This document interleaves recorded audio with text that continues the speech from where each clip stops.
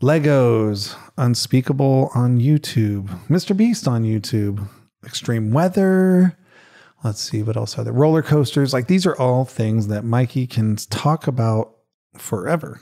And that's awesome, but it can sometimes be annoying, especially when you're trying to make friends. So today is about friends, your superpowers or your kiddos' superpowers, and social skills.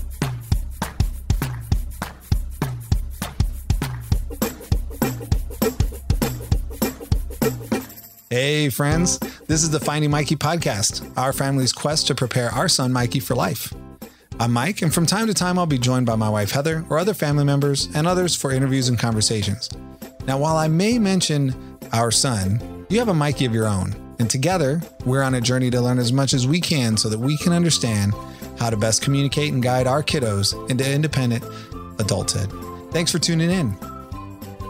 What's up, babe? Hello, everybody. So Mikey has a superpower.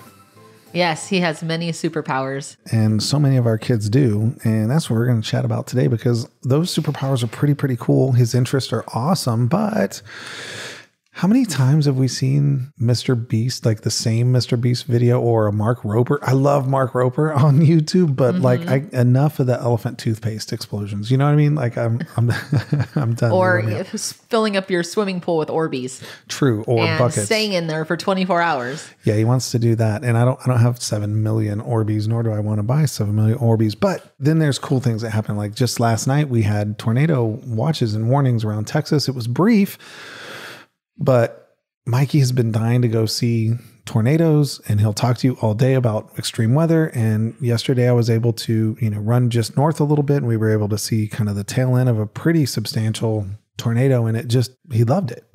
And I loved seeing him love it. So I think that was really cool, but we just need to find the right ways to calm him basically when he's going off on, hey, did you know this is an updraft and these are vortices and this is what a da-da-da-da. Anyway, the point is, those are the things he goes on and on about. And I think certain people tune out, and I think it's hard for him to make friends. And that's why we want to chat about really the root of this, spoiler, is just social skills, right? Yeah. So, basically, Mikey's a very friendly kid. He's very outgoing, and he likes to have friends. And other kids on the spectrum, it may not faze them that much. They might be more introverted. They're okay with not having a big, friendship circle.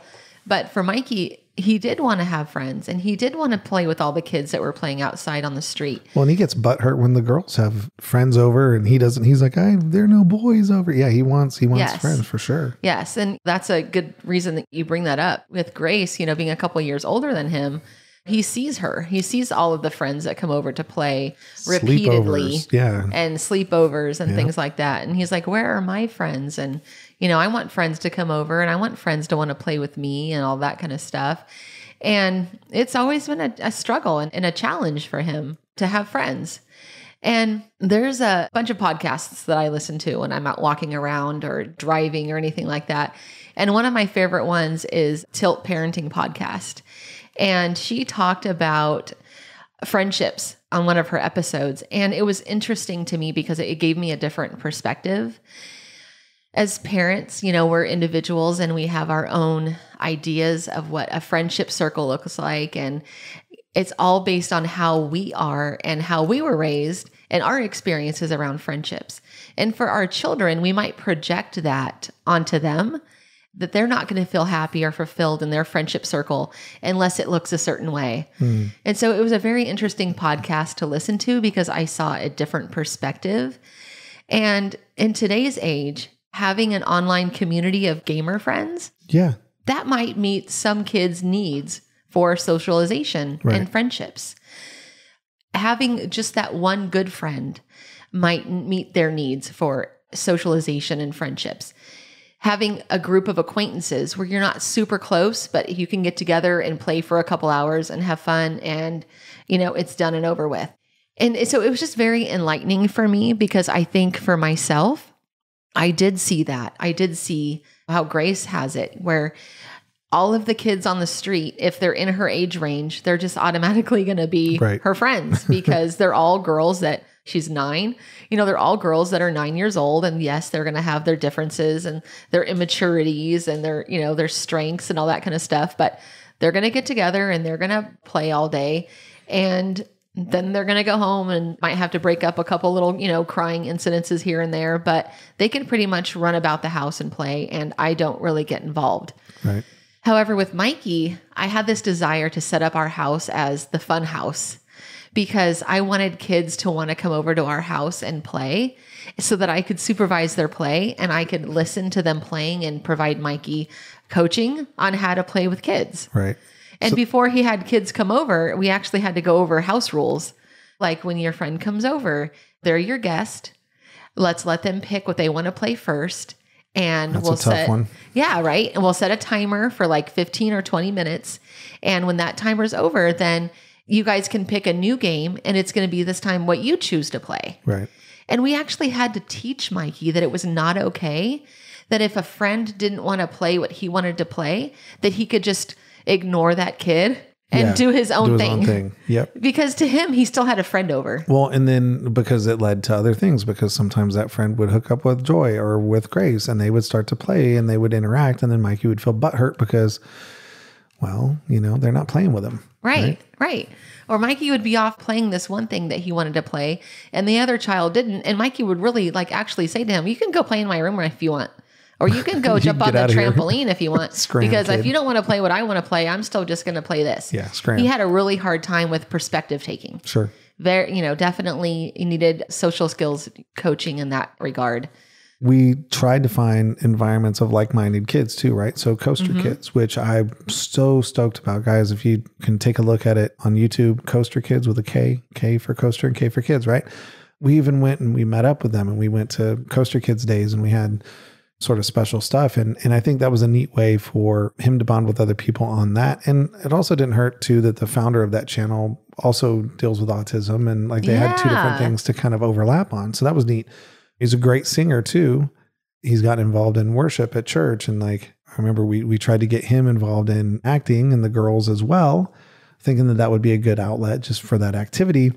But as you guys know, some environments are perfect for our kids' personality and some of them are not. Right. Our kindergarten story. This is another one where it's just you know what? Hey guys, we love Mike. He's got an awesome personality, but we're dealing with 40 other kids and here's a different program that might be better for him. Right. So, kind of nicely being kicked out, if you will, Yeah. But it is important for us to work it into our own home like we did in Virginia, which was great. And we've done here too. Being able to control the environment has been kind of helpful. Being able to use some of the OT stuff that we've talked about, which are, is this a big problem, small problem, medium problem, no problem, whatever. Right. Here are the rules before incidents occur, like you're talking about there. Those are really, really good. We've tried those things. We continue to try these things and we're continuing to do other stuff. Right. Going back to the play dates, one of the things that I really struggled with was an end time for the play date. Because I would be so excited that you had a friend over to play that I would just let them keep playing and playing and playing. And friends are kind of like siblings. After a couple hours, they start bickering. Of course. They start not getting along. So then I start hearing that and I'm like, oh gosh, the play date has expired. It has. Well, and how do I end it? Because I didn't set an end in mind when the boy came over because I was just so excited for Mikey to have someone over to play. And so, well, I've heard you say it before. We'll go to one of Mikey's friends and be like, "Hey, are you even having fun? It's okay if you're not. We'll get you back home, but are you even having fun now?" And the boy was like, "No." Yeah, that was something that I needed to work on and have a plan in place because I didn't want that play date to turn sour just because the kids were no longer enjoying their time together because it wasn't a new experience anymore. So I would have to make up reasons where, why the child would have to go home. And then Mikey would not be happy for a while, but then, he would get focused on something else and get over it. I just think it's interesting when our kids have their superpowers, like the things that they're hyper focused on. I've been volunteering in my church lately in the room for special needs kids. And so I've gotten to know a bunch of different kids and their personalities and what their strengths and superpowers are. So I always look for that when I'm getting to know them And there was this one child that was not very conversational, but on the intake form from his parents, it said on there that he likes dinosaurs. So after trying to engage him in conversation and get to know him and everything, and it wasn't really working out very well, I went and checked his intake form and I saw that. So I started talking to him about dinosaurs, and oh my goodness, like he knew so much about dinosaurs. He knew all of the long names and what they ate and how big they were. And it was just so amazing. And then another kid in the room also liked dinosaurs. And so they started making a connection. And I just want to encourage you that that's one of the ways to develop social skills in your kids is once you identify what their superpower is to look in your community and see, like, just using the dinosaur example, are there children's museums or, things in the community that are around dinosaurs? Are there any parks where you dig for dinosaur fossils? There are those kinds of things here in Central Texas. Yep. There is a rock quarry where a portion of it, is just a sand pit area where kids dig for dinosaur bone parts. Right. And it's like if you go and you engage your child in something that they're naturally gifted to, then they're going to have an easier time interacting with kids that have those desires as well. And it'll get the ball rolling for social interaction and friendships because they found a common interest. And even though they're going to have other hurdles in getting to know each other and stuff, just having that one common thing is going to just help them move forward. Well, it will. And I still think, though, that may be great for enriching our kids with their interests, but we need to use that as an environment to work on the social skills stuff. Would you agree? Yes. Yeah, definitely. Parents can sit around and watch the kids interact and help them with whatever social skills they need help with. If they start arguing or not understanding each other or ignoring each other, then, we can step in and help coach them and guide them. But Mikey still likes to go into the perspective of like, oh, hey, you look like you're around the same age as me. We're automatically best friends. Right. Just helping him take that a step further. So today's podcast is about social skills, friendships, and superpowers. And social skills isn't just about friendships. Social skills is used in all other areas of helping a child on the spectrum learn about their environment. And one of those is visiting the grocery store. And I think, babe, you set this up great when the kids were little about going into the grocery store with them. Yeah, I just don't want them to be jerks. So my rules were pretty simple. I was like, look, and this is where it's kind of funny because Heather's like, I'm going to go to Costco. And I'm like, let's all go. And she's like, no. And I'm like, dude, I will take the kids. I have no problem taking the kids. And none of them end up with concussions. There's a story there. Goes way back. Everybody's fine now. We're good.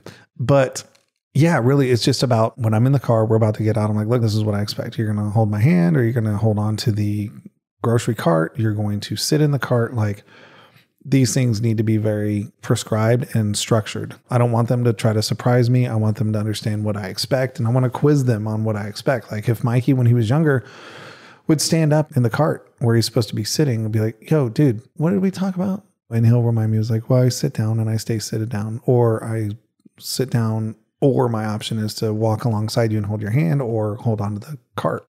Those are the limited options that you have. It's not free range and go run some stuff out. But yeah, basically I'm a bit more focused when I go into a store anyway. So it's like, hey, here's what we're going to get. And sometimes I would be like, hey, you hold on to the phone and in the notes app, when we get the veggie straws, I want you to mark out veggie straws. So we're practicing a little bit of reading and we're also just getting through the process here too. So the main point there was like, I don't want to have to be the parent that's like running around after my kids or throwing a shoe at them, mom, or, being scolded by another parent because I'm disciplining one of my children. Like you've had that happen as well, right? So really it was just about, here's what I expect and here's how we can do this. And Mikey, after a certain time, was like, all right, I want to help bag the groceries, or I want to talk to the people and I want to do this as well. So we enter into other things that are like, we have to learn how to read body language, when people are no longer interested in hearing about roller coasters, and then just general manners. Right. So yeah, grocery store, good time. Yep. I remember when Mikey was younger, it was really challenging to go to birthday parties. There wasn't a lot of structure. There was a lot of games that you would play in groups. And if he's never been somewhere before, then it opens up a lot of anxieties and unknown expectations. And so there's a lot of, behaviors that would happen. Well, that, and we didn't realize this, but like the first couple of birthday parties was like, how come they're getting gifts? Right. And he was jealous. Yeah. Yeah. He didn't like the fact that the birthday kids got gifts and he didn't. And one of the things that was really hard for him, and I don't know if any of you ever experienced this, but Mikey loves to blow out candles. Like everywhere. Oh, like yeah, we will go right. to a house that has, where the people are really into candles and they have candles for like, aromatherapy, and he will just walk up to their candle and just blow it out. And they'll be like, why did he do this? Blow out the candle? And I'm like, oh, it's one of his things. He made a wish. Yeah. It's one of his things. So that transferred over to birthday parties. Oh yeah. So when it was time to sing happy birthday, he was like a lot of other kids. He wanted to stand right next to the birthday kid because they're the special kid of the hour. He wanted to sing really loud for them, happy birthday. And he wanted to blow out their candles. For sure. Before they blew out their own candles. So every time we went to a birthday party, I had to talk to him before we went about how we're not going to blow out the kids' birthday candles. And then while the mom is setting up the birthday candles and the cake, I had to pull him aside and remind him again that we are not going to blow out the birthday candles, or we will have to leave. We've had to leave a bunch of birthday parties. Yeah, we have. Because he will still blow out the birthday candles. Yep. Does he do it anymore? No. Yeah. But you can tell, you can see it in his eyes that he really wants to blow out those candles. Well, and I think, anyway, it's shifted a little bit. He just wants to, scream the song now. So, right. So right. That's okay. And here's the other thing too, guys. I think this is awesome. My friends know Mikey. He was invited to that birthday party for a reason. Like they know him, they know me. I honestly would talk to them about his birthday candle thing.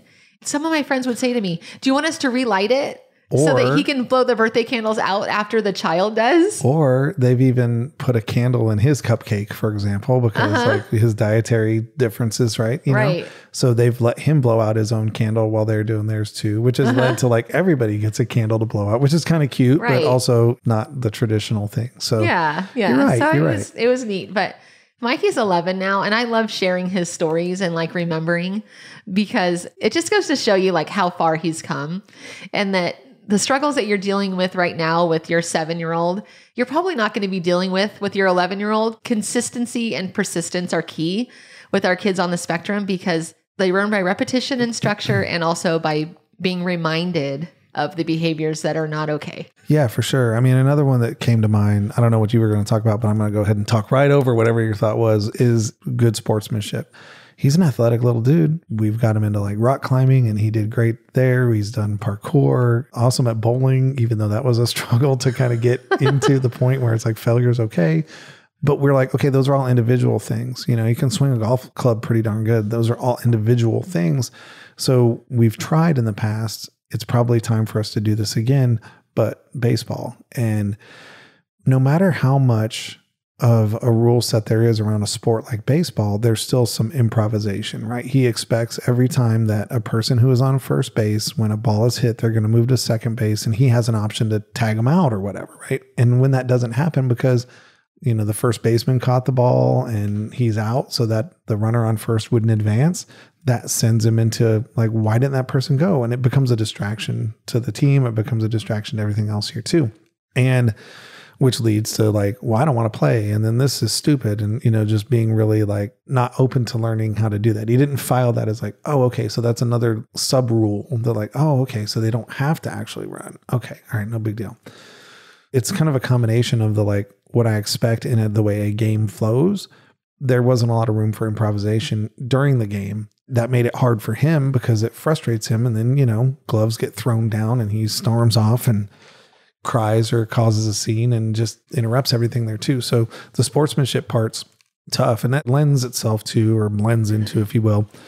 We've talked about this, that he would run in a parking lot to get in the grocery store because that was the goal. And he now still wants to run faster than anyone who's running to anything. So, like we talked about it in our IEPs, right? Is that being first to the door or first out or first in isn't what's important. Safety is it. And we've even had to talk about it this weekend. We were moving his older brother into an apartment, and he just wanted to go a bit extra, running down the second flight of stairs, running up the second flight of stairs, not really carrying things that he should have been carrying because they were a bit heavy over, 100 feet of a walk. Not heavy right now, but they'll be heavy after he gets upstairs. He just doesn't want to sort of slow down. But then like his sportsmanship, he's driven by the competition of getting the thing done. But then he's got an ill attitude sometimes when he can't do that. Like he'll give up on a race with his sisters and just be pissed off, upset and just irritated. So yeah, it's pretty darn crazy.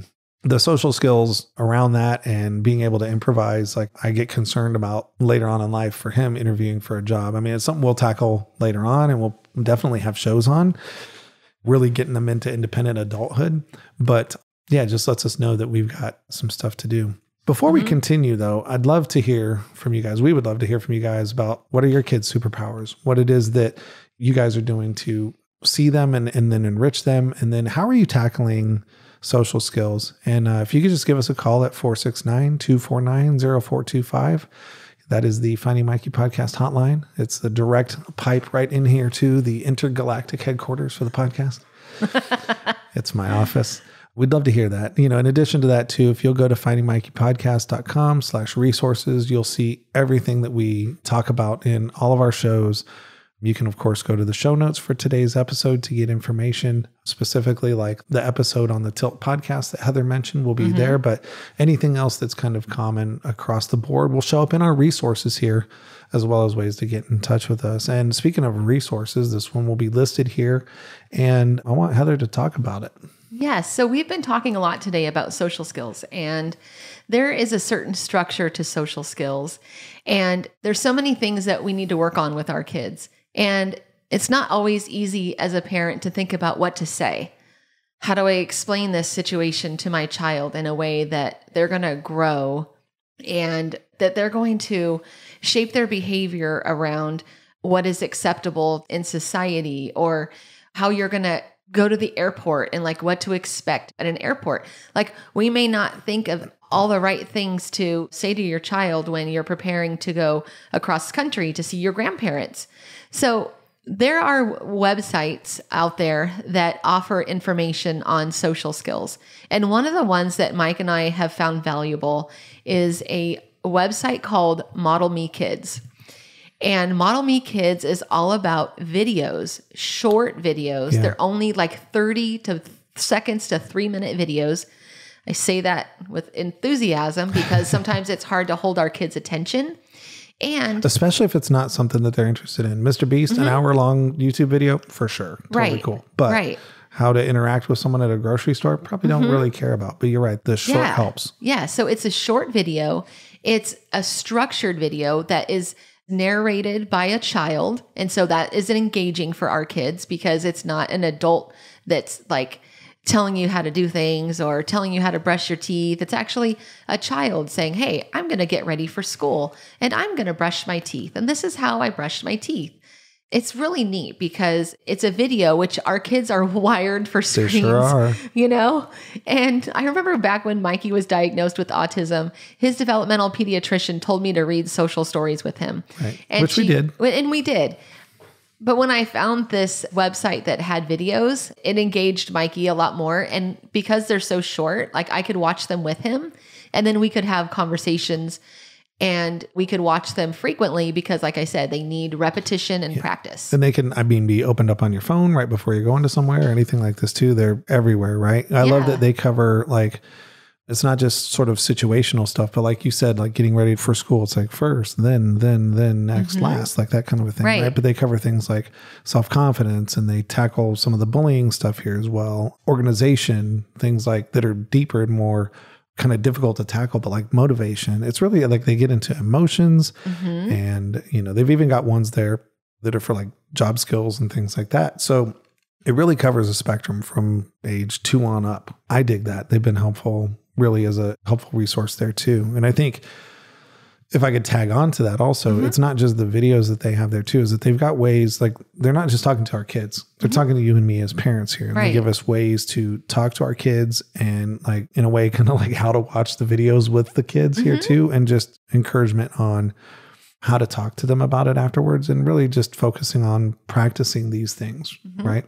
So I think with those bits there, I think that's super, super helpful. Right. And I'm all about community and resources. I say that on almost every podcast because that's just where my heart is at. And this website is affordable. It does have a fee, but hey, it's video, it's production, all that goes into videos. It is affordable. I would definitely check it out. Sure. These are weird things to have to tackle. It's not something that a neurotypical person tends to have to deal with. Like I said, with the baseball example, it's like, oh, okay, I didn't know that rule existed. Logged it, got it, good. Now we're set.